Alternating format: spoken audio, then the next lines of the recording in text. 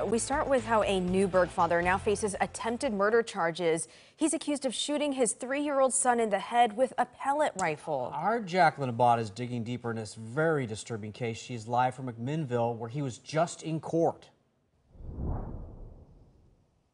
Dan, Elizabeth, yeah, very disturbing. Now, that young boy is in the hospital after he was shot in the head. Deputies say that he was transferred to Legacy Emmanuel Hospital, underwent surgery, and is in serious condition. Today, his biological dad in court, and he's being held on over $1 million. Now, take a look. This is 46-year-old Shane Rader.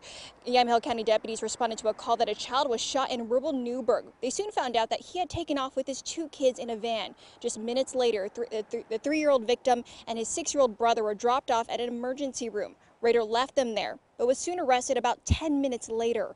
Investigators say he was involved in a domestic violence fight with the mother of his children and threatened to kill the family. He indicated his intent was to kill all of them. So we are asking for increased security. He has indicated he has a significant amount of funds in an account, and so we are asking for the $1 million bail on this particular case. He's facing 17 criminal charges, including attempted aggravated murder, burglary, and assault. Deputies say they are familiar with the home because he had been arrested for assault and violating a no-contact order the night before the incident. Now, he was also arrested for endangering another person just last month. Rader will be back in court next Wednesday. Reporting live from McMinnville, Jacqueline Abad, KOIN 6 News.